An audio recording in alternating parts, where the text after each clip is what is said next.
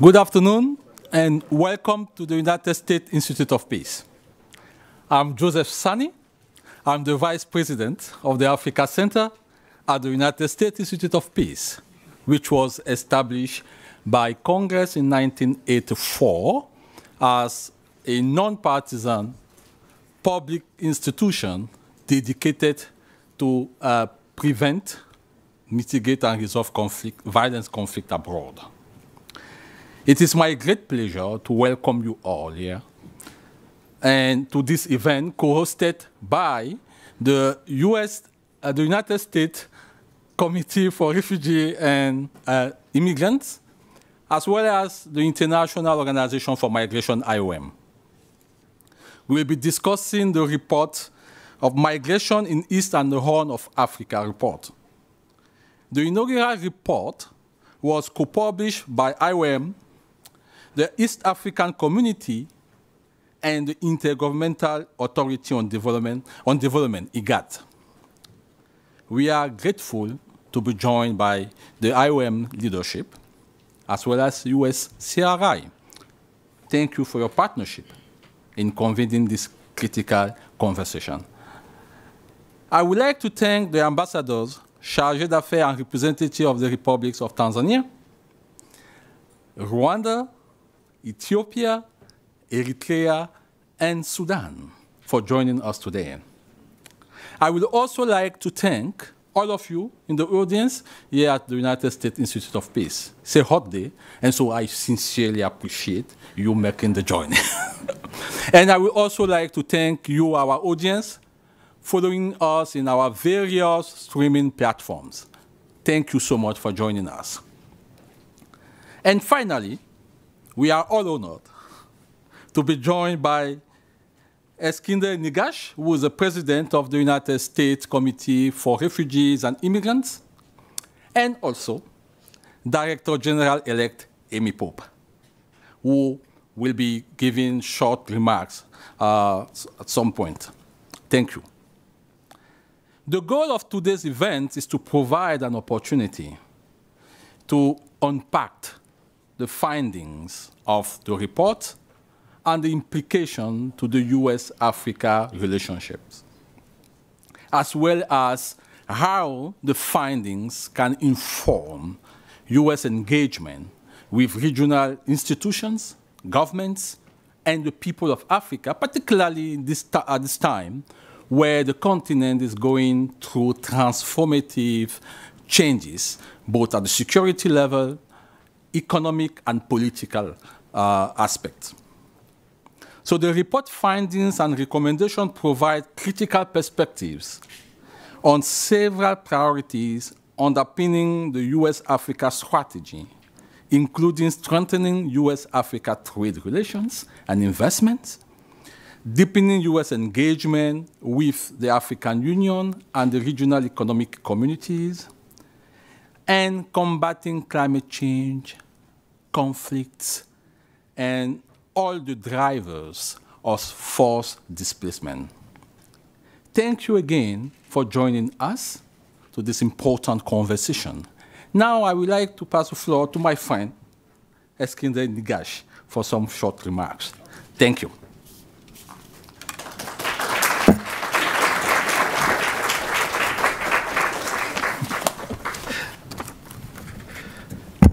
Good afternoon. First, so wonderful to see Amy Pope, someone I worked with many, many years ago. So we are so delighted, Amy, that you are going to be the next IOM Director General. So we are very, very grateful. Thank you. And I also want to recognize Mr. Mohammed, the IOM Regional Office.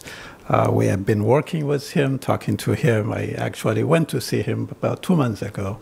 So thank you very much for this groundbreaking report that you did with Sion and Azur Okali. So thank you very much.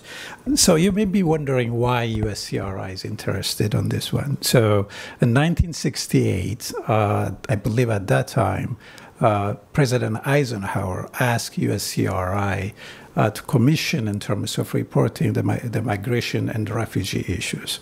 So since 1968, the USCRI, a nonprofit organization, we're not a government entity, it's not Congress designating us, but President Eisenhower saw after the war in 1968, they asked USCRI to commission the report. So since 1968, we have been reporting on a global scale in terms of refugees and migration. So when we found out, this groundbreaking report, we heard that they are speaking actually our language. This is the first comprehensive report as far as I know, but maybe there are some people who know that, especially focusing on East Africa. Since then, we spent almost 25 years dedicating on South Sudan issue. Some of you remember, I see Kathleen here, Roger Winter, who actually championing the South Sudanese issue for many, many years. And we continue to publish a lot of reports when it comes to East Africa and also other places. So this is a very important publication for us with a lot of things in this report we found interesting in terms of mobility, in terms of integration, which is we have been really advocating for a long time. But I wanted to take a few minutes and give you a little bit of historical perspective, what this Africa in terms of migration, but I will be focusing on refugee issues. As you know, the migration in Horn of Africa started going back to 1955 when the crisis happened in South Sudan. And then from that, in 1957, well, the crisis again in Rwanda, the first genocide in Rwanda happened. And then we continue with that in 1968. We still have refugees in Eastern Sudan, Eritrean refugees, been there since 1968. And I was privileged to work in the 80s and at the end of 1970s. And then, of course, we have Dadaab since 1991. And there is, I have been to Dadaab. I have seen, second-generation refugees in Dadaab. And Dadaab is not actually a good place for human being. I remember The Guardian publishing a report saying that this is not really for a human being. And then, I just, from there, I think some of you remember, we have also in East Africa, we have seen more genocide than any other place in the world. We have Rwanda, 1957, Burundi, 1972, 1994, and Rwanda, and of course, Darfur, and so on. So this report and the migration report and the refugee issues is very, very critical for IOM, for UNHCR, and for international community. As some of you already know, there's a lot of experts in this audience. The 1951 convention actually talks about this issue, about integration, about mobility, about the right to work. All of that is really not new. Unfortunately, we decided to do a refugee camp rather than, giving refugees to move from one location to another location to make a living. Some of you remember that the 1951 convention doesn't actually mention about camp. There is nothing in that report mentioning about camp. So for the past 60, 70 years, we have practiced this refugee containment. Means refugees staying in a camp, not having a chance to go to school, not to work, not to move from one location to another location. So very much what USCRI, we used to call it for about 15 years, refugee warehousing. And we have practiced that. And my hope is this report, again, given that, the Uganda agreement, I am under new leadership and then supported by President Ruto, Kenya, and others who are really taking this issue, including IGAD, will change the dynamic. Our hope is after 70 years of refugee warehousing in Somalia and in Eritrea and other places, it is about time we take this report and we support this report. The ideals in this report are something worth considering and supporting. I think this is the right time. With the new leadership, we believe we can change this dynamic and give refugees the right to work, the right to move, the right to own a property, and to have the dignity that they deserve as human beings. I know I was given 5 minutes, but I told someone here I paid $14 for Uber, so I'm going to take advantage. There is an African proverb, since I'm also from East Africa, the best time to plant a tree is 20 years ago. The second best time is now. So we have went through this practice of refugees containment. I think this is about time. Take advantage of this report, use it, expand it. I think we should support the U.S. government, foundations, international actors should really encourage this kind of engagement. So again, Umi, good to see you. We wish you the best of luck. Thank you very much.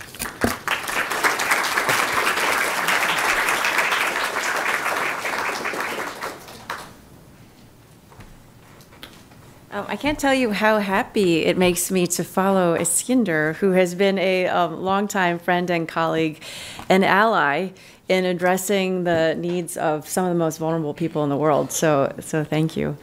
It is my honor to be here with all of you today and to preside over the Washington, D.C. launch of Migration in Eastern Horn of Africa report, which is co-published by IOM, the East African Community, and the Intergovernmental Authority on Development, IGAD.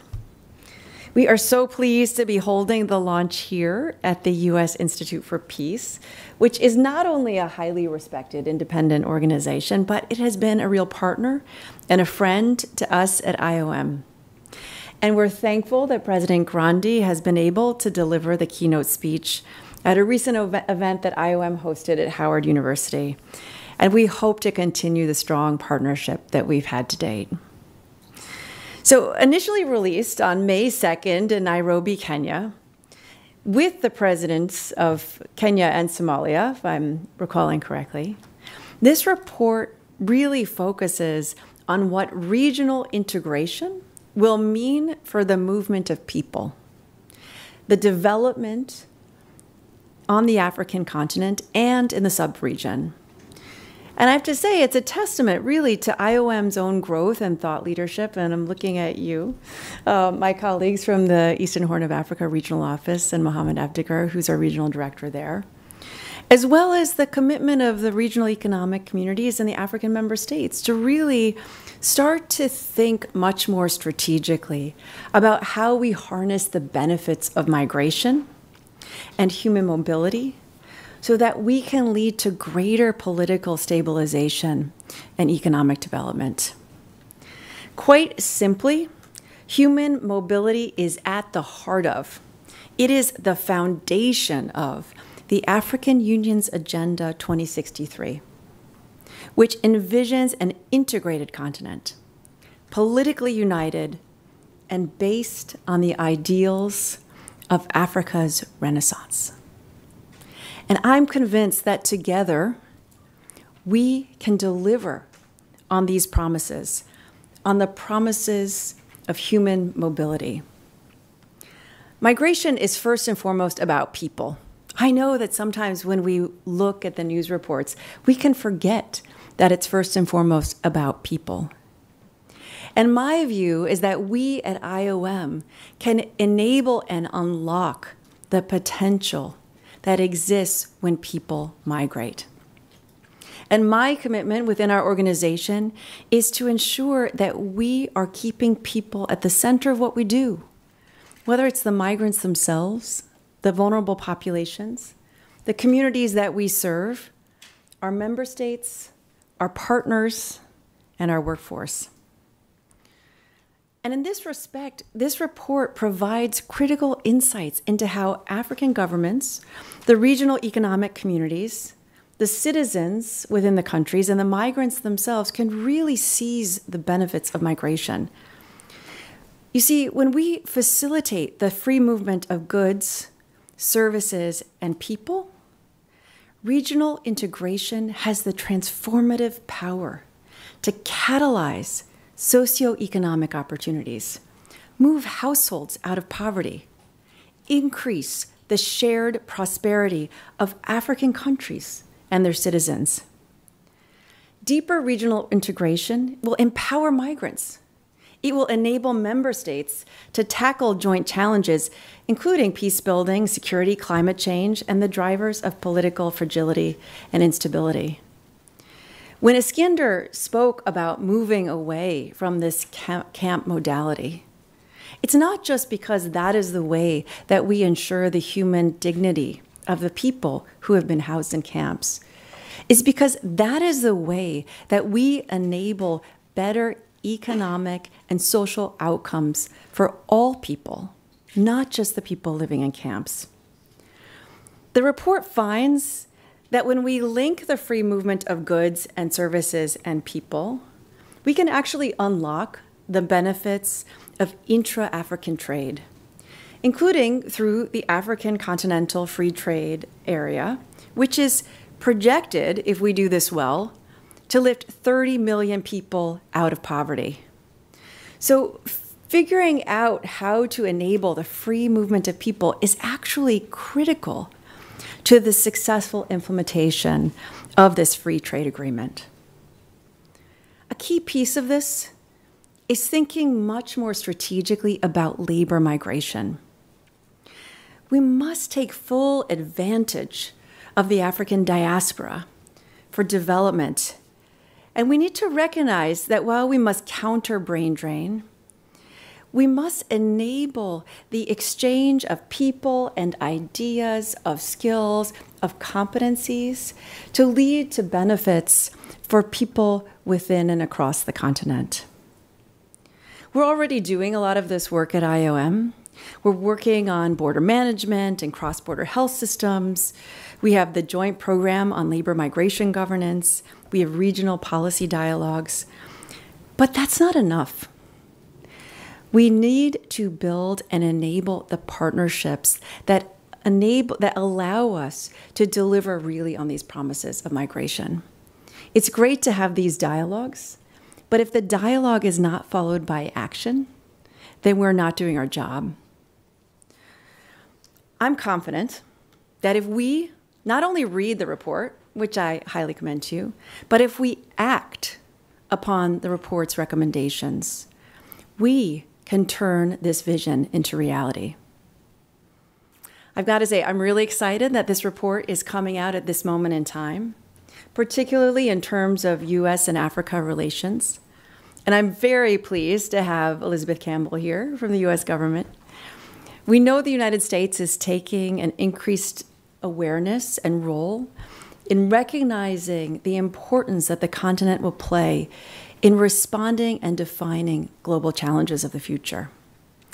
And the 2022 strategy towards sub-Saharan Africa reframes the traditional U.S. policy objectives, including advancing democracy and governance, peace and security, trade and investment, and economic development, so that we're really reflecting Africa's contributions, Africa's inputs and priorities, and Africa's potential as a powerhouse of economic growth, of economic innovation, and of global leadership. The State of Migration report demonstrates that regional integration and safe, orderly, regular human mobility, they are conducive to a mutual U.S.-Africa partnership and policy priorities, whether we're talking about increased trade, investment, partnerships, policy priorities, fostering peace and political stabilization, or just building more resilient communities and more responsive institutions that are prepared to respond to the challenges of our future. And it has the potential to reinforce and shape the 2022 strategy for the mobility patterns and the trends that will and are affecting sub-Saharan Africa.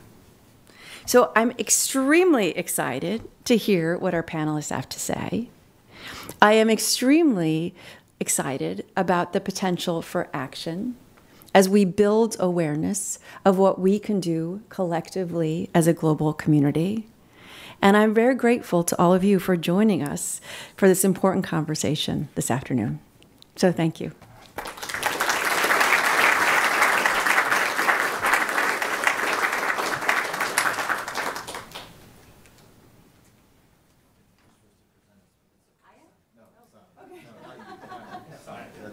I will welcome our panelists, our panel members here.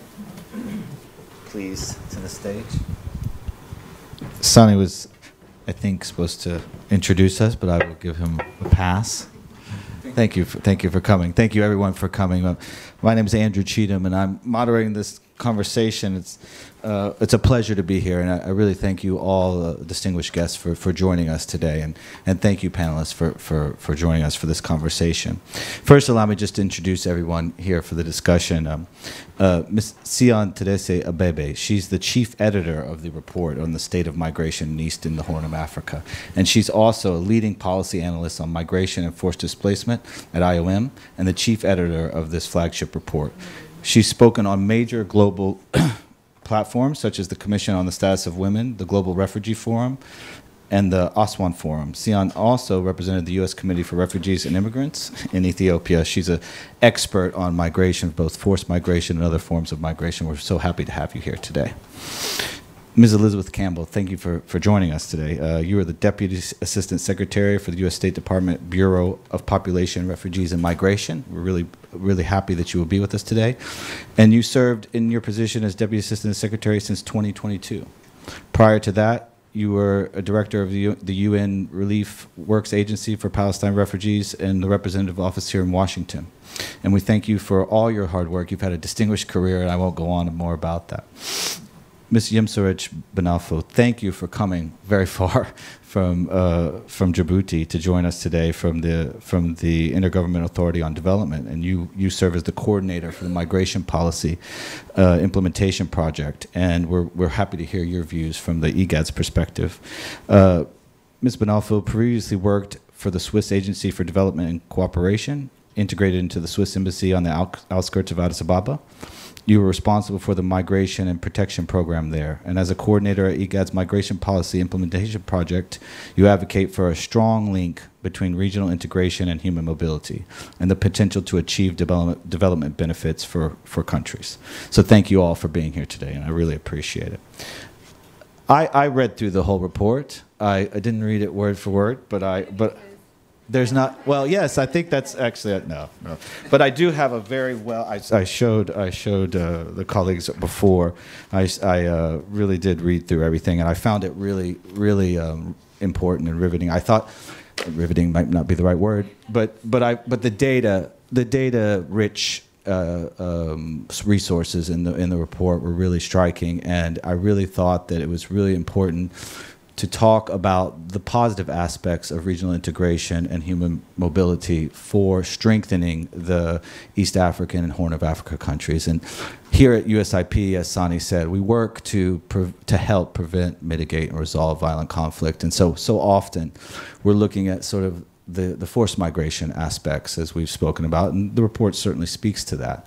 But I know it looks forward to more positive things, more ways in which the region can work together with the broader continent and partners internationally to try to bring economic development, employment, and a sense of good management and political integration along with the full regional integration. So I thought that was really a good refreshment. I just came from the region. I was in Nairobi last week, and we were talking about the conflict in Sudan, which is obviously something that's really horrible. It took place after the writing of this report, but it's an issue that nonetheless will be very much prominent in considering migration issues going forward, and maybe we'll have a chance to talk about how that might be, how the findings in the report might be adapted for the new developments as we all have to do. I was struck by the context in the first part, and I just want to read a few of the scene-setting context pieces that were in the front of the report that have, like I said, some of these statistics that are very important. And the report claims, doesn't claim, it states that labor migration represents a key component of the mobility landscape with 4.7 million migrant workers. But there is also 22.3 million displaced persons, which includes 16.9 internally displaced, 16.9 million internally displaced, and 5.4 million refugees and asylum seekers. As we said, the drivers of conflict, violence, climate-related disasters have caused these numbers of displacement and refugees. And it's very prominent in the region. Ongoing conflicts in the DRC, Ethiopia, Somalia, South Sudan, and Sudan are amongst the largest outflows of refugees in all of Africa. But what was also striking is that 93% of the refugee population remained in the region, and several countries in the region are major refugee countries of destination, while simultaneously being major refugee countries of origin. And the report states that no other subregion in the world shares this same characteristic. I found that really, really striking. These are just, I could go on and on about the context, but I know there's much more important things to talk about in the findings and the recommendations. And I would like to start with you, Sian, to talk about, as one of the lead authors, the key findings and recommendations that you would like to highlight, and especially here in this audience, what you think the most important findings to highlight would be for U.S. policymakers, leaders, and U.S. partners for the region. Thank you so much, Andrew. Good afternoon to all of you. It's my pleasure to be here and share with you my perspectives about this report, The State of Migration in East and Horn of Africa. Thank you really for making time to join us. I would like to focus on 3 key issues. Number 1, benefits of regional integration and human mobility in the context of East and Horn of Africa. Second, factors that make human mobility safe, orderly, and regular. Third, enablers of regional integration and human mobility. I would like to conclude by highlighting some perspectives that contribute to the betterment of the US policy at the end. Regional integration is a process whereby countries agree to have a common system, politically, economically, legally, as you know. And in the context of Africa, this happens either at the regional level, which is the East African Community, IGAD, or continentally. And in this report, actually, as Amy mentioned, we strongly argue that regional integration is about people. We need to sit down and ask ourselves, why are our countries integrating? It's for the people.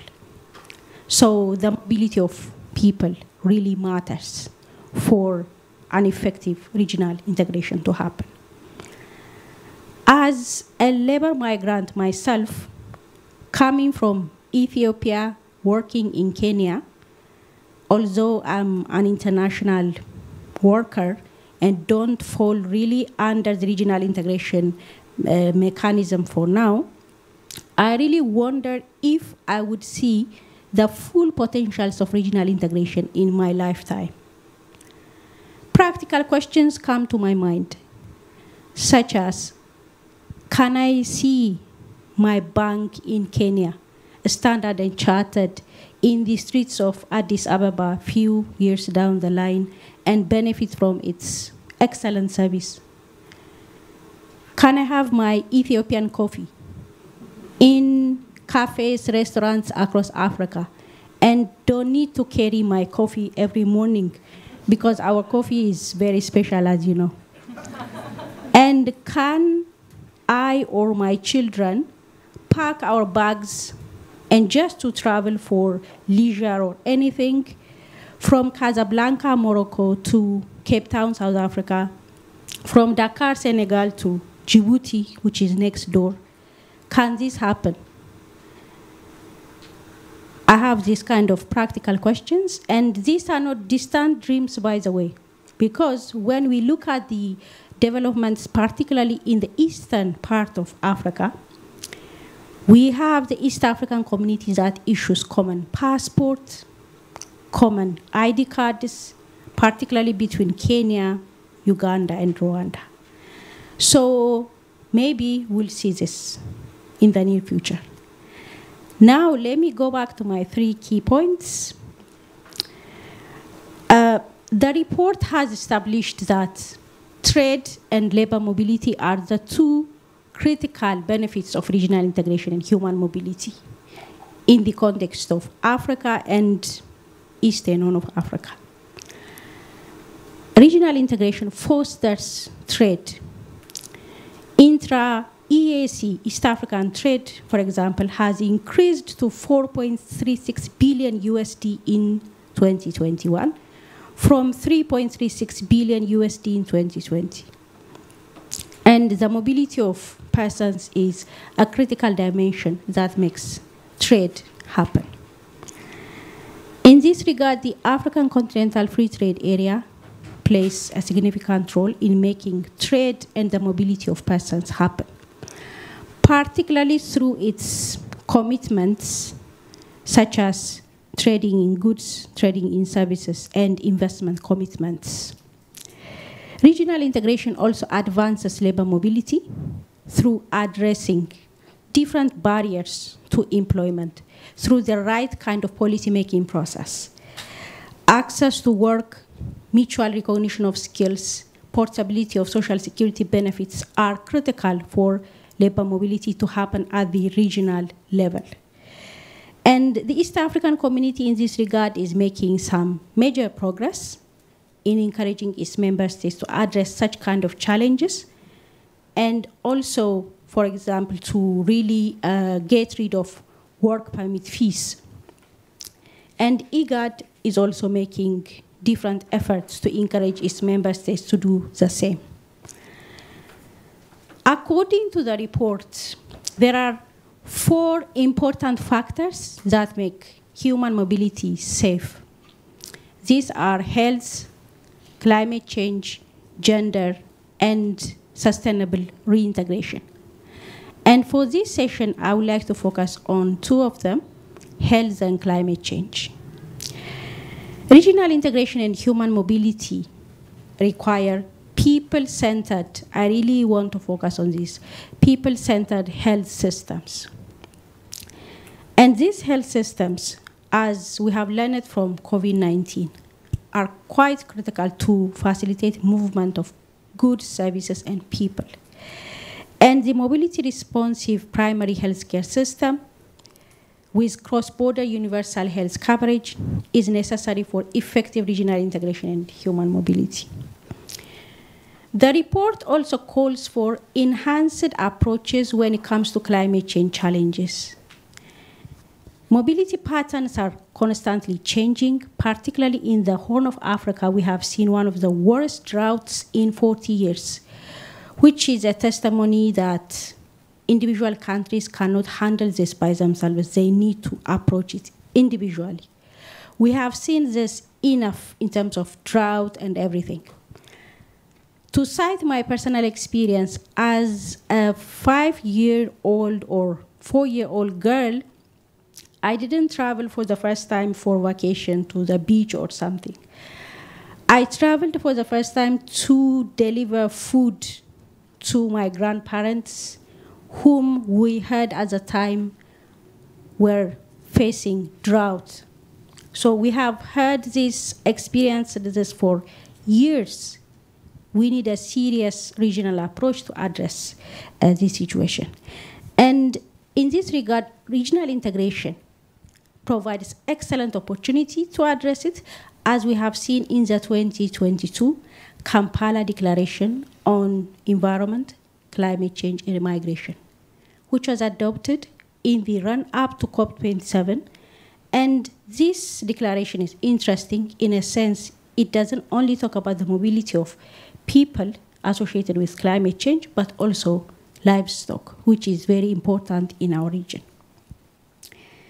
Last but not least, the report argues that integrated border management and digitalization are enablers of regional integration and human mobility. Integrated border management is an enabler of not only movement of people, goods, and services, but it's also a catalyst for regional integration and human mobility to happen. The adoption of the EAC passport, which I mentioned earlier, is the strongest demonstration in our region that regional economic communities, countries, can facilitate mobility of people. One-stop border posts demonstrate the promise and potential of the integrated border management approach in better advancing human mobility. Regional integration also unlocks digitalization, as it encourages RECs and member states to invest in digitalization infrastructure linked to digital situations and so on. And digitalization, so many people assume it is very far from Africa, but what we are seeing now is we are having digital IDs, passports, digital financial systems like M-Pesa. A lot of things are happening. So digitalization is a real enabler.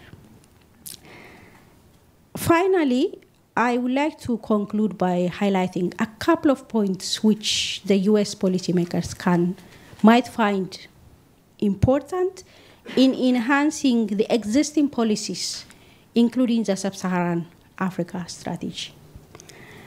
And the first one is really to look at closely the important role regional economic communities play in setting very important geopolitical agendas, such as climate change, border management issues, counterterrorism, mobility of persons. They have a real agenda-setting role. So closely working with them will benefit the US government to stabilize countries and support their development. The other key thing the US government needs to pick from this process is not to treat migration as a challenge and an emergency only, but rather as a very positive development. It's a natural development, and we need to tap into it and turn it into a socioeconomic opportunity, which the regional economic communities in our countries, as they have clearly stated, including in the Agenda 2063, that this mobility of persons has the power to turn our current situation into something positive. So we hope the US government will take these points into consideration in advancing its support to our member states. With this, I conclude my reflection. Back to you, Andrew. Thank you. Thank you, Sion. Thank you so much for those reflections. And that's exactly what I took away. My big takeaway was the positive aspects of migration and working to support that. Deputy Assistant Secretary Campbell, now turning to you. Your bureau is focused on population, refugees, and migration. So from the report, what are your key takeaways for U.S. policy and partnerships in the region? Thank you so much, and it's really such a pleasure to be here and to be talking about this report, which I agree with you, Eskinder, is unique and important and arguably long overdue. I think, as all of you know, promoting safe, orderly, and humane migration is a top priority of the President and the Secretary, and something in which PRM is deeply and centrally engaged. And this is a really exciting moment because we're in a dynamic moment. And I think when I read the report and the findings, what jumps out at me is its comprehensive nature. We as a broad, let's just call ourselves a broad community interested in these issues, human mobility, refugees, migrants, no matter the reason, no matter the cause, it's presenting a comprehensive picture, and it is telling us it's time to break down the silos and to start looking at things not only from a national perspective, but indeed from a regional perspective. And that's really important. Second, it puts climate at the center. Again, this is a top priority of the Biden administration, something that we in PRM are talking about and engaging in daily to figure out, beyond the policy that many of you may have seen or read, how do we actually operationalize that? As a top donor, historically a humanitarian donor, a donor that has worked particularly in refugee settings, how do we begin to think about what we do about people on the move because of climate? That is really a policy shift for many of us. And it's not just a humanitarian question, right? As all of you know, it's a development question, it's a private sector question, it's a peace building question. And so finding our way in that conversation, it's a very exciting time to be in the administration. And this report helps us. The third piece is, and this is, I think, a little bit, Eskinder, what you were getting at, is that when we think about migration and the opportunities, right? This is the exciting part. It's not migration and the challenges, but migration and the opportunities. It also tells us that solutions are not finite, right? Maybe there is a short-term solution for a particular individual or population that may change in the future. I think for a long time, many of us who've worked in this field, we've sort of been stuck in this idea that you know, you have to kind of wait where you are, and then there will be, in the distant future, a solution that will be a permanent solution to the challenges that you face as a vulnerable migrant or someone who's forced displaced. But this report tells us no. There's different ways. Some of the solutions may be temporary, some of them may be longer term, but there's different ways of getting at that. And I think that is also very exciting. And as mentioned by my colleague, I think what is also exciting about this report is that it is about African human mobility. It is not about what do we do. It is not about juxtaposing the challenge with other continents, let's say on the other side of the Mediterranean. It is really about looking at this inside the continent. And as you know, 70% of African migrants are moving within the African continent. They're not leaving the continent. So that is the correct framing. We should all be looking in partnership with African member states about how we address these opportunities. If I may just say a couple of things about some of the priorities very specifically that we're working on. You mentioned Kenya, and Kenya is sort of a global case study of maybe how not to do things well, in the sense that, you know, we in the United States have supported for over 30 years some 600,000 refugees residing in that country, of course, with the generous support of the Kenyan authorities and agreement of the Kenyan authorities. And it's not that we regret that, but after 30 years, one has to ask, after hundreds of millions of dollars, right? Livelihoods that have been dashed, educational opportunities that have been squandered. What is a better way of doing that? And it, again, is a very exciting moment because from President Ruto down, the Kenyan government has decided to, take a completely different approach. And we want to stand in partnership with them on that journey. And that approach basically, and thanks to its new law that it passed in 2021 and makes it possible, is all about inclusion, right? And it gets back to the basis of this report. It's about, finally, freedom of movement. It is about easy access to work permits. It's about documentation, and ultimately, hopefully, labor mobility in the region. This is revolutionary, or it is certainly a huge step forward. And it is that type of policy environment and opportunity that we in PRM are poised to support and hopefully hold up as an example of what can be done in other parts of East Africa in particular, but the continent in general. And this also means working hand in glove as sort of close partners, not only with our large sort of IO and humanitarian partners, but also with the private sector, which has to be at the center driving a lot of this, the multilateral development banks and other development actors.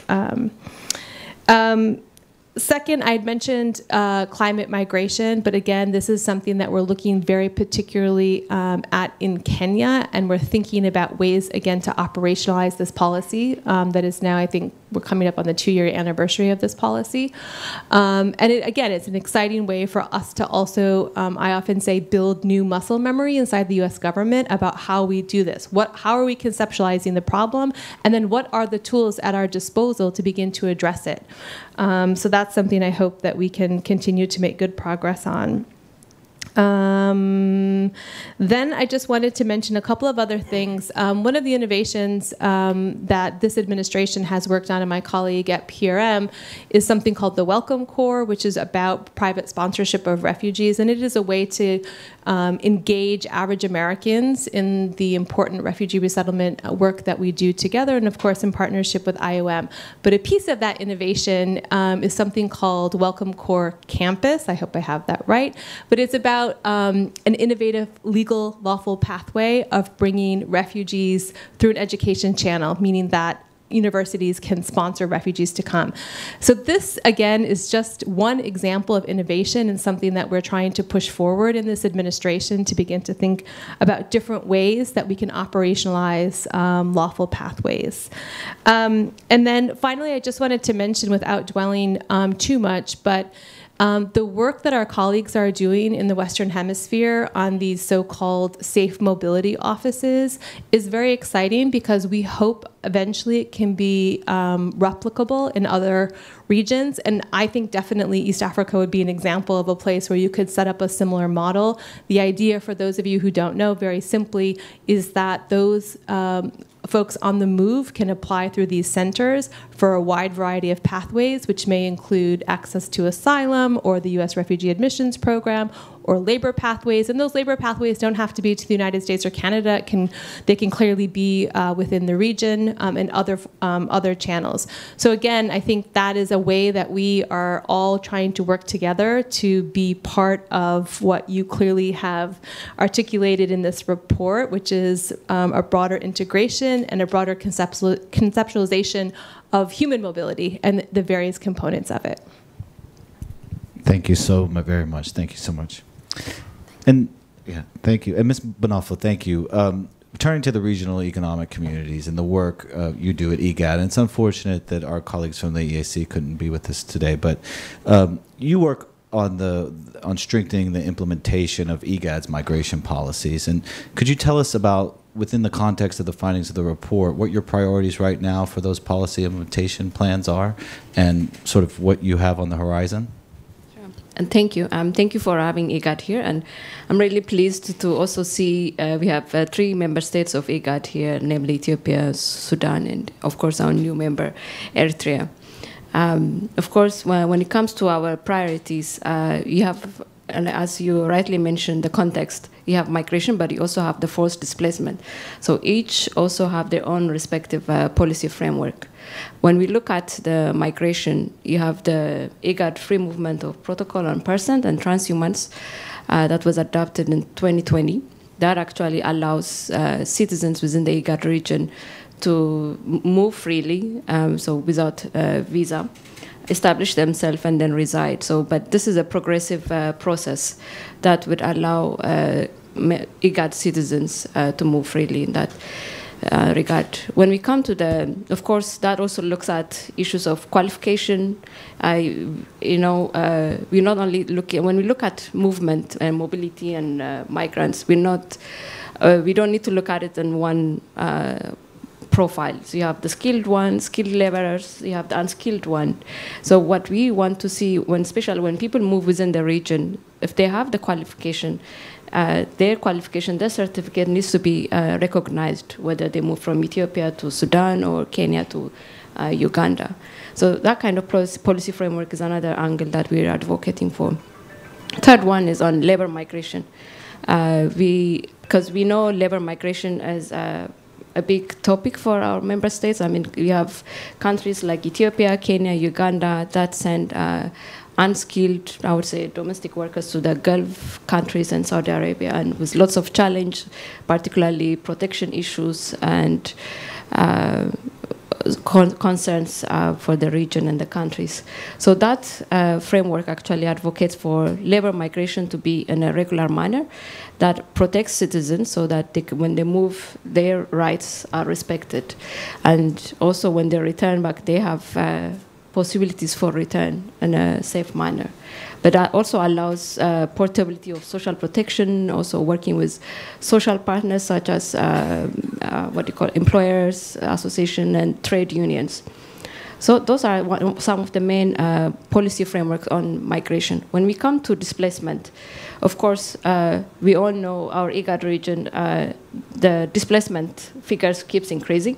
Unfortunately, we have more IDPs than refugees. I mean, currently, without counting what's happening in Sudan, we have about 12 million internally displaced persons, and that keeps increasing.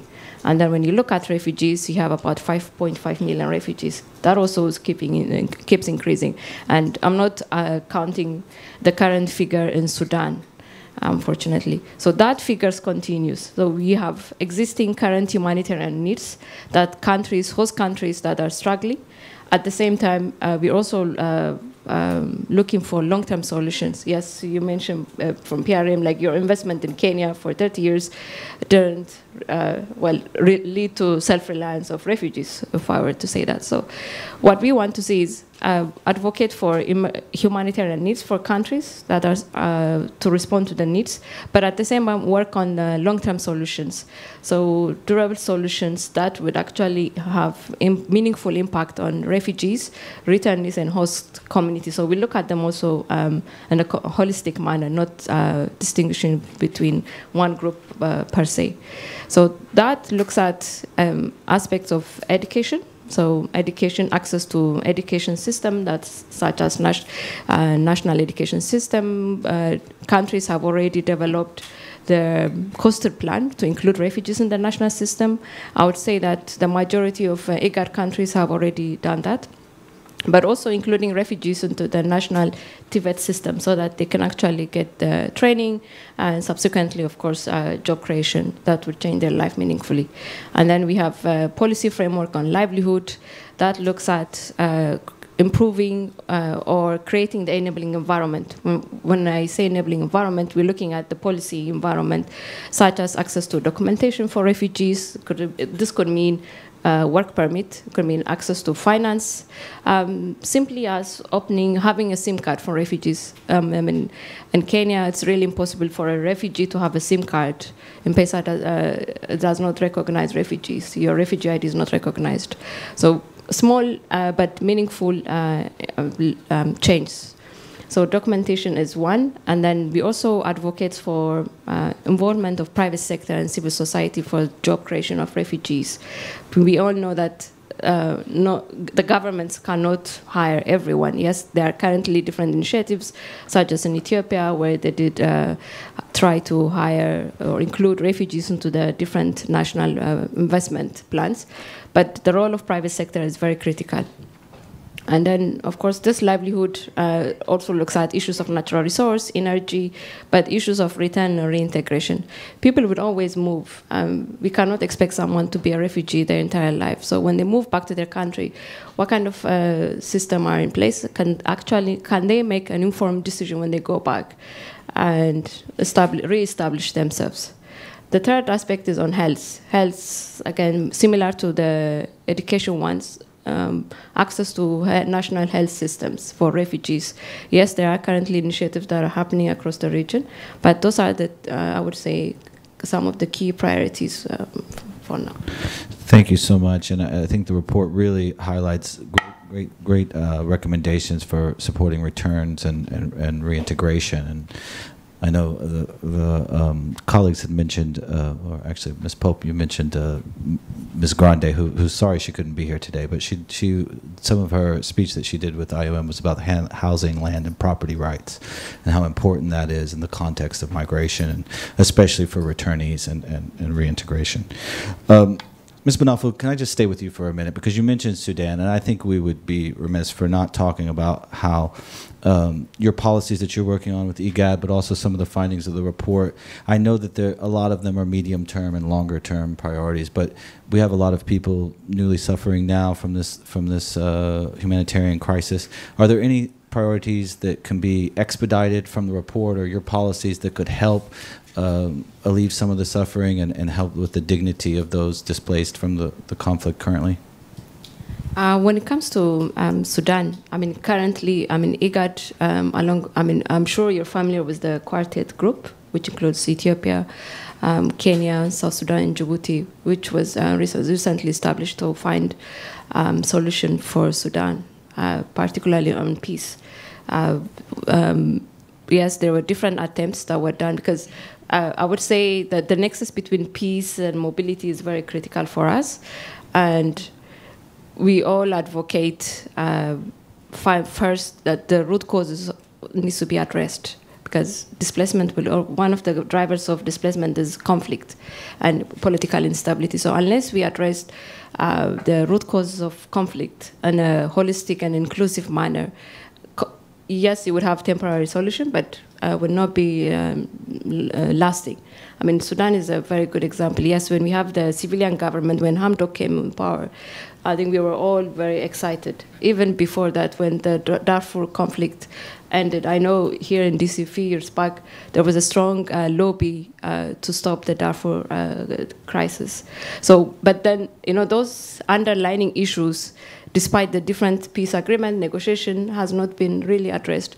And then at the same time, you have also different actors working either to find solutions, either as enablers or spoilers. I mean, I think we all know that, right?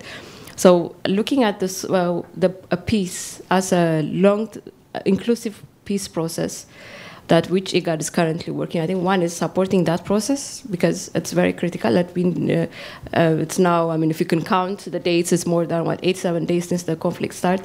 Initially, it was Khartoum. It expanded to Darfur and then Kordofan. So, and then you have almost 2.2 million people that are internally displaced, and then about 500,000 refugees just within this few days, 87 days more than. So, but that will continue, because we still, the two parties have not yet agreed. So we need to advocate first for peace, the lasting peace. And secondly, the two parties need to come and sit together. Yes, there are different efforts that has been done, but that I think needs, I know the US is also very working closely with IGAD and an African Union, but I think supporting the IGAD process is very critical. I think having different approaches, that's one. And then meantime, providing access to humanitarian needs. Yes, we have the neighboring countries such as Ethiopia, Chad, South Sudan are now receiving on daily basis refugees. So those three countries also needs to be supported. I know there are competing global priorities, whether it's in Ukraine and other countries, but those, we should not also forget what's happening in the IGAD region, and then provide humanitarian assistance to the refugees and IDPs. Thank you so much. We hope that something can help the situation there very much. Sian, I didn't ask you about this. I mean, I didn't prepare for this, but I just thought I would also be failing in my moderation duties to talk about the aspects of the report that speak to the gendered dimensions of migration, and because it's such an important part of the report, and it's mainstream throughout. So could you just say a few words about the findings and some of the aspects in the report that speak to gender aspects, just before we turn to our Q&A? Thank you so much, Andrew. The gender aspect of mobility of people and regional integration is something we have given a very strong emphasis in our analysis and thought, because we haven't only included a gender chapter, but we tried our best to mainstream gender throughout the analysis. So the key things that come out in this analysis is women actually take part in the regional integration and mobility aspect across the board. And they are the majority of the cross-border traders, for example. But now the unfortunate thing is they are into the informal sector. So in front of the formal sector, they are invisible. And due to this, they are exposed to a number of right abuses and so on. But at the same time, the positive thing is the regional integration processes and policies by the RECs, they are also very mindful of the gender perspective. So the different policies support women, which is excellent. but the ability of the women to use those policies and advance their economic independence or rights and so on, still we need to do a lot, because this is a very complicated process. It has to do with education, exposure, knowing your legal rights, and also be in the position where you pursue your rights. When you go and through the free movement arrangements, you can cross the border using your ID card. That is a right. But now, someone, a man, a gentleman standing on the border posts will stop women and ask for a bribe. Now, do you argue with him, or do you pay the bribe? If you don't pay the bribe, what will happen? So it's a very complicated process, and it's also, it has to do with the cultural perspectives that don't value women as equal to men, and a number of things. But again, I really want to emphasize, our policymakers are very conscious of this. We have good policies, but we need to do a lot to enable women benefit from the mobility arrangements, the regional integration processes, and the benefits that include labor mobility and trade. So thank you. Thank you for that perspective. I think now we are turning to the question and answer period. We have about, I think, 10 minutes. I don't know who's helping me here, but we've got some hands, and I'll just go ahead and do it. Well, actually, I'll start here. Thank you so much, and I would like to thank the speakers for the well-articulated and insightful presentation. This document is really very, very, very important. But I would like to begin with the Sudan, since I'm from the Sudan, and to thank you also for raising the issue of Sudan, the current conflict in Sudan, which was initiated by an insurgent movement by a unit of the army in the Sudan, which unleashed this violence and this catastrophe in the Sudan. So what we there are many narratives, but the narrative which everybody knows, including I think some of our colleagues here from the U.S. Institute who were in Sudan when the problem started on the 15th of April, is that the Rapid Support Forces, which was a part and parcel of the National Army, rebelled and took arm, and then the story goes. And as we are speaking now, they are occupying the citizens' houses, raping, and setting checkpoints, taking civilians as human shields, and causing all this catastrophe. So as our sister from Djibouti said, that the priority now is to stop this violence and to support the government of Sudan. This mutiny, if it takes place in any country, name any country, it will be confronted as the Sudanese government is doing, and maybe with the same also with the same tools of confronting such a mutiny. So to stop the violence and the conflict, and to assure that civilians go back to their occupied houses, internally displaced people go back also to their houses, because you know, Sudan is a big and vast country. Then the conflict is in two states: the capital city, Khartoum, and there is another state in the western Sudan with the borders with Chad, which is Western Darfur state. So this is a priority. What do we ask our brothers and colleagues in the region and the international community also is to support the government of Sudan address this issue, and then after that there will definitely be a political process in the Sudan, because it used to be a political process, but due to the current developments, it is now it is stopped. So IOM. And thanks to IOM, they have a presence in Sudan for tens of years, and they are doing very, very important and good work. And the Director General-elect, we had also a meeting today, very big meeting with all African ambassadors at the African Union mission here. We discussed these issues in Africa. And I just want to remind you also, as you promised us that you will visit the continent, and you said that you will visit Ethiopia, and I hope that also you will visit Sudan, because Sudan was one of the countries, as one of our speakers here said, with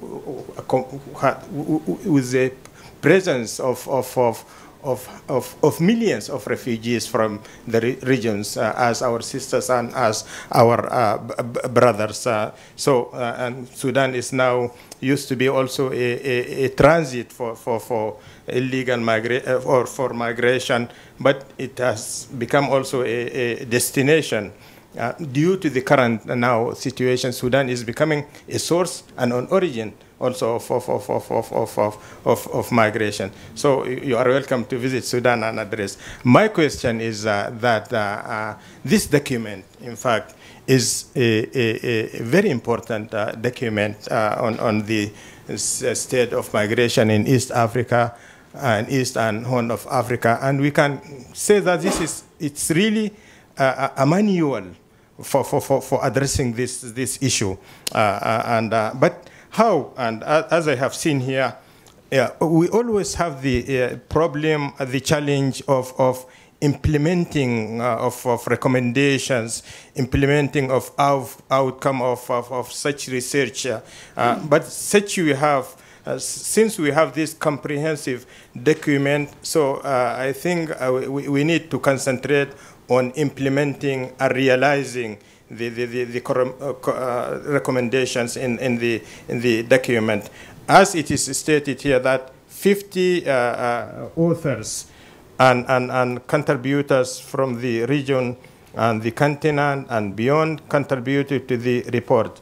So in implementing and realizing the recommendations, can we make use of some of these 50 contributors to help in the implementation process, in realizing the recommendations, in moving forward and finding out a way forward for we don't want this important document to be kept somewhere at a corner in an office, and I think IOM can play a role. Let us engage some of these 50 contributors and authors in the implementation process itself. Can we do that?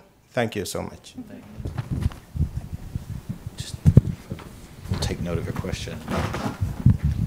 Good afternoon. Thank you so much for this opportunity to gather. And we thank the United States Institute of Peace. My name is Ambassador Robi Kakonge from Uganda. And mine is to say that on behalf of the government of Uganda and the people of Uganda, we commit to continuing in hosting the refugees. We host currently 1.5 million refugees. We have one of the oldest camps. We've had it since the 50s. And I just want to, you mentioned that the challenge now is the climate change and health, and especially when you look at the livestock. And it's really, I was in when I was in Uganda last summer, you could really, it's beyond belief what can happen when you have families relying on the livestock, and then because of climate change, like they really don't know what to do. They don't know if they should send their children to the city to work as maids, because then the city becomes crowded. If they send them to the Middle East, and then there's so many issues. And we have one of the youngest populations in the world. 70% of our population is under 30 years old. So when it comes to implementing, I don't know what we're going to do or how we're going to do it, but I just want us to continue in dialogue and make sure that we can do it together, because things really can happen. I don't want to take too much time, but I'll just give another example. There's Ugandans in the diaspora, like the largest populations of Ugandans in the diaspora reside in Boston. I was just there over the weekend. And during COVID, and they now even have agencies to take care of the elderly. And so if we could find ways of certain communities, maybe piloting, where they can get skills, maybe telemedicine. Again, I'm just really looking at how can we leverage telehealth and telemedicine and teleeducation to get ahead of some of these issues. So thank you. Oh, and by the congratulations. And I also want to request that, should you make that trip to Africa, when you make that trip to Africa, Uganda is like 45-minute flight from Kenya. So, and I'll be at the airport waiting for you. Thank you so much. Thank you very much. We'll just pause and see if there's any responses to the implementation question or the questions about how we move forward to implement. Thank you so much, Your Excellency, for that important question. Okay, thank you for that important question. And this is really in line with what we are thinking at IOM in the regional office. So under the leadership of Mohammed, the Eastern Horn of Africa office in Nairobi tends to be forward-looking. And what we did is, right after submitting the manuscript of the report for publication, which, as you know quite well, takes quite a while to print, we have started thinking about what is next. We have produced this report. These many minds took part. Some of the best African minds, I have to emphasize. Then why are we doing this? How are we using it to advance the region's agenda? So after some reflection and really appreciating the work of the REX, now we are in the process of thinking to establish a regional program on regional integration and mobility of persons, which I think is one of the most innovative ideas that aims to support our regional economic communities and our member states to advance and benefit from the power of migration and mobility and regional integration. So we are taking some baby steps. We are not yet there, but we are thinking about the implementation aspect a lot. Thank you.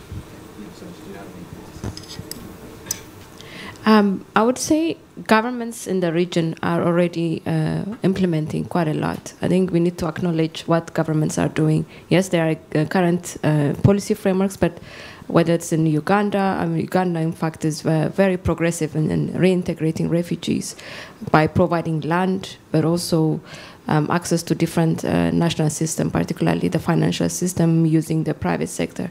So Uganda is, I would say, way ahead in the region. So, but then, of course, there are different challenges, and then each it's not one size fits for all. So each country has their own challenge, whether it's resources, technical, financial, but also priorities. So country priorities might change, looking at the current dynamics. So we also need to acknowledge that priority shifting. But I want to emphasize that there are already existing processes that are happening, and we need to support the governments. I think governments should be the center. That's my pitch. Thank you so much. I think we have time for two more. I think there's one here and there's one in the back. I think in the back first and then here. Yes. Thank you. My name is Mahari. Andrew, thank you so much for this opportunity, but I want to also appreciate Sion and James Raj and also Mohammed Abdikir for your dynamic leadership and for this report. And may I also congratulate the Director General-elect, Amy Pop, for your victory. I want to emphasize on one point. I think most of you have emphasized, and I think Andrew rightly so, you characterize the report as pivoting towards more the opportunities, the positive narrative, and we need that. Africa needs the positive aspect, optics in this kind of report, as most of the reports are, of course, on the displacement in Africa. But I think it's very important we cannot hide ourselves or put our head in the sand when we deal about migration and its relation with governance. Governance. Why am I saying that? In the report they are mentioned, but I think as we speak, we have more than 44 million displaced persons in Africa. And the total displacement internationally is more than 100 million as we speak. This is a record high. Now, Sudan, about 3 million, Ethiopia, close to that number, and DRC, which are both DRC about close to 5 million, in the Horn of Africa and East Africa, is a big number. And at the center is actually misgovernance. Misgovernance of transition in Sudan, transition in Ethiopia, or other kind of misgovernance that we see. And my question is, we have been building for decades institutions like the UN, responsibility to protect, including the African Union, IGAD, and others, to prevent or respond to the causes, the root causes of displacement and the bad aspects of migration, like trafficking and so on, even if we have the good migration or good mobility. Now, my question is, are these institutions supposed to prevent, in the first place, from causing displacement or bad mobility, trafficking? Are these institutions who are supposed to prevent, respond, even predict in some aspects, fit for the purpose after decades? And if it's not done, this kind of assessment and the adjustment is not done by countries like the US who have leverage, resource, or otherwise, capital, political, and diplomatic influence, or those institutions that have been established before, if they don't move towards that, like UN and others, can we really resolve the problems that we are talking? Or are we actually sleepwalking to more displacement and trafficking that will come for us? Thank you for that. We'll just take one more and then we'll let the panelists respond to both questions. I think in the front, second row here. Ambassador. Okay. Somebody told me not to pass my mic. Thank you so much. My name is Mathilde. I'm ambassador of Rwanda. And first of all, congratulations, Director Pope. We are so happy you are here. And thank you, the Institute of Peace, for convening this important meeting. We've worked with IOM for quite some time, and especially when they were doing a database on diaspora. So that was, and to see how we can really harness the importance of diaspora in the development of our countries, but also when it comes to migration and what can happen. One of the, and I like among the presenters that you've put out there is really that dialogue, because countrywide, I can, for instance, say my country has been always thinking out of the box when it comes to mobility and to migration and many different things, because we have a big experience and history in being refugees as a whole nation. We lived in all these countries that we are talking about, whether it's Tanzania, whether it's Uganda, whether it's Burundi, and all the countries combined. So one of the main thing I'm talking about, the dialogue, is that those kind of solutions that have been brought even in the forefront. I can give you one specific example. When my president was heading the African Union on that rotational base, he took the opportunity to help the people who were dying in the Mediterranean, coming from Libya. And we allowed them to come and be processed in the country of Rwanda. And all the steps that were taken, that we did again, we just partnered with the High Commissioner for Refugees to bring the people who want to come there, who are dying. There are many who are still dying. But to say, why don't you come in on the continent, in Africa, like what you are saying, and then through a certain process that is well established, you can either decide to remain in the country, or you can be resettled in a third country that will accept you, or you can go back to your country at one particular time in history. So those are the stuff that I think the dialogue, as we go there, is really to put on the table all the people who can bring good ideas, especially in Africa. Because if you are talking about the East African community, and you went over the fact that we have studied real-time integration. When we talk about even the African passport, this is not just a document. It has really changed our lives. That I can go to any embassy in Washington, whether it's Tanzania, whether it's Kenya, whether it's Uganda, and I can do all the processes of any, for instance, when you want to go and do you are trying to travel in Africa, and you go from any entry point. So those are major things, major development. So what I would like to see happening, and then my colleague from Sudan was talking about silencing the guns first before the freedom of movement, because that can be a very big impediment, because even in our region, in the Great Lakes, sometimes because of insecurity, because of chaos, it's very difficult to have circulation of people and movement because of what is going on among countries and states. So how are you going to broaden the scope of conversation to go from this report and to say, these are the people who should be on the table to discuss those particular issues? Talking about security, talking about all these things that are here. And how is it going to look? Especially bringing the key partners in Africa, from Africa, because these are the people who should be in the forefront to also give ideas that might work. Thank you so much. Thank you so much. So those are the two questions we put to the panelists here. First, are institutions fit for purpose, which is something that's on a lot of people's minds. And secondly, how do we broaden the scope of the conversation and use the report as a catalyst for a broader discussion on the themes and with a broader scope of stakeholders to discuss the issues? Anyone here? Just on the question about our institutions and are they fit for purpose, this is, of course, something that has been also on the mind of the Biden administration, and it is in part why we ran Amy Pope for IOM. So it's a very, I don't know if it was a planted question, but in all seriousness, right? I mean, we all know this. These institutions were born out of a particular historical moment in response to a very specific thing that happened, right? And so I think we all agree, and we use words very broadly about the need for modernization and reform, which mean different things to different administrations.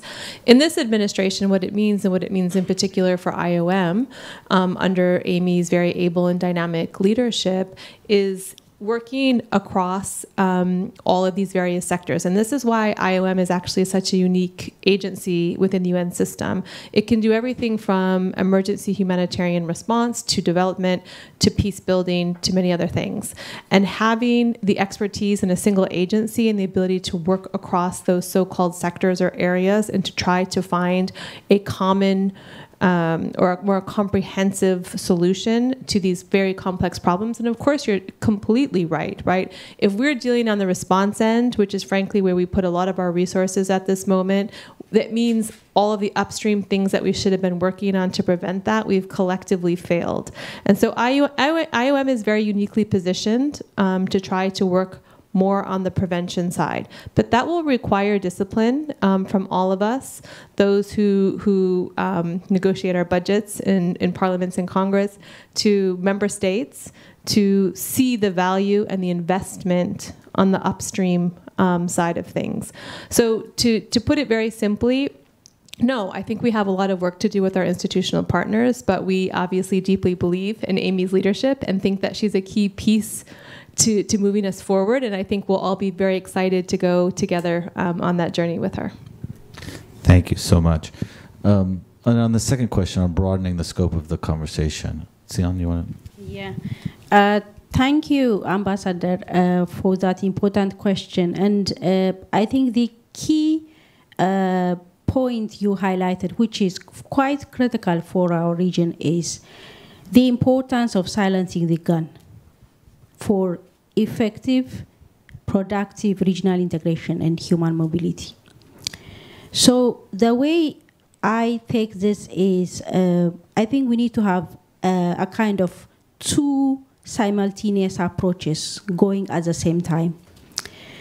Since we don't have time and we cannot afford to wait till all the guns are silenced, we need to pursue the regional integration, economic development efforts.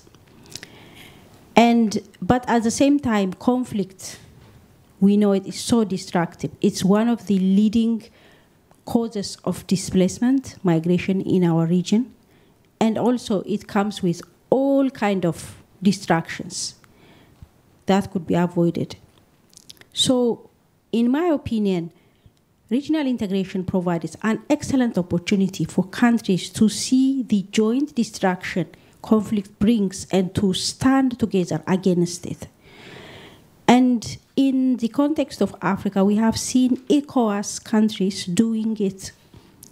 In West Africa, they have a very strong stand when it comes to conflict, when it comes to coups, and so they really try to act strongly and to really discourage countries from going to that direction. So, in my opinion, if we manage to pursue the regional integration agenda, actually, we can use it as a conflict prevention mechanism. Thank you. Thank you so much, and we're well over time, but I want to invite Mr. Mohammed Abdikar, the Regional Director of IOM's Regional Office of the East and Horn of Africa, please for some closing words before we go off to the reception. Thank you very much. First, I have to maybe put Elizabeth on this spot because the U.S. government continues to be our largest contributor in Eastern Horn of Africa. If we look at between this year and the next 2 years, we have about over $1 billion that is supporting all the countries in IGAD and the East African community. And while we were sitting here, she just approved another $1.9 million for areas of high return of Burundian refugees. That's just as we were speaking, we're talking about that as well. So thank you for all the support we continue getting from the US government. I'm not sure how many of you have watched Wakanda, the fictional African country. And I always say, we'll get there one day. And I say also that Africa is a continent of the future. That's where we are. And if I look at our ambassadors who are here right now, and I'm always very proud to walk around with my East African passport. I think we're the first few regional communities that 3 countries, Kenya, Uganda, Rwanda, have come together and have one passport where we can move around. and also the ID cards, and that is very much about the regional integration that we're talking about every day as we speak here. The report took 2 years, and I remember having many meetings with Sion and the team on how we're going to make this something different. And I said, you do your job, you're the chief editor, we'll try to get the political buy-in to make sure that we have our member states agree on every single thing that we put in that report. And working very closely with IGAD and East African Community and each and every single member states, I was very impressed with the reaction we got from the member states.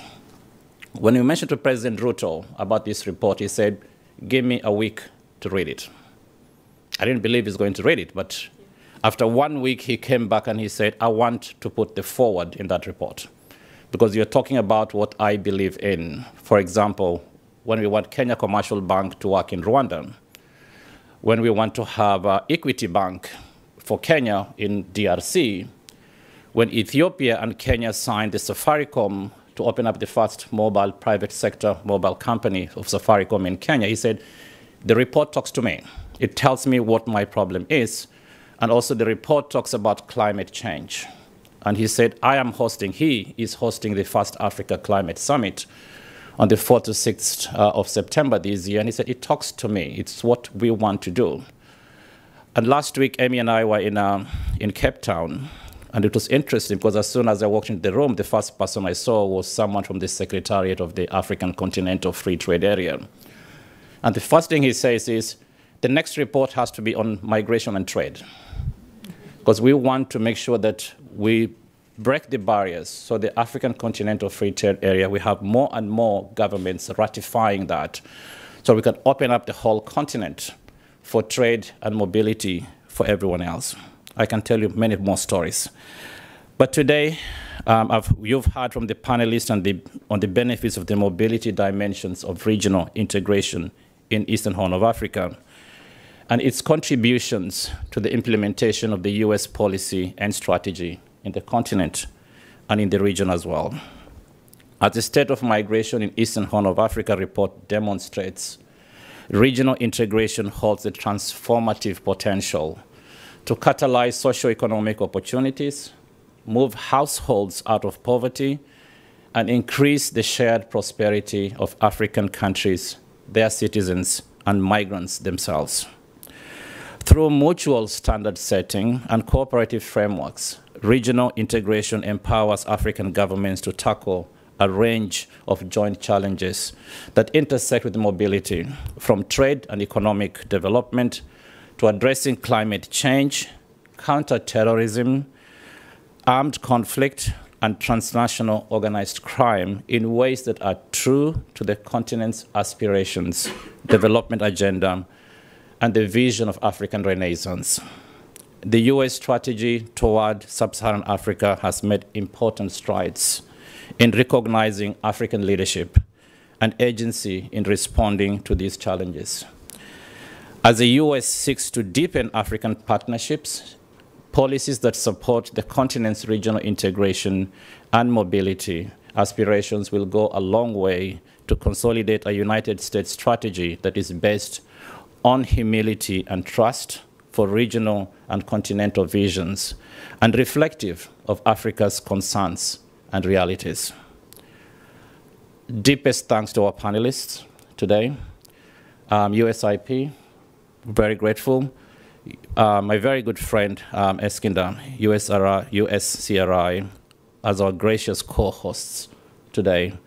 The East African Community and IGAD as the report's co-publishers, and the African Policy Community in Washington, D.C. for joining us here today.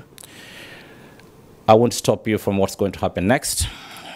Please join us for a reception immediately following this panel to continue the conversation with the panelists. Thank you very much.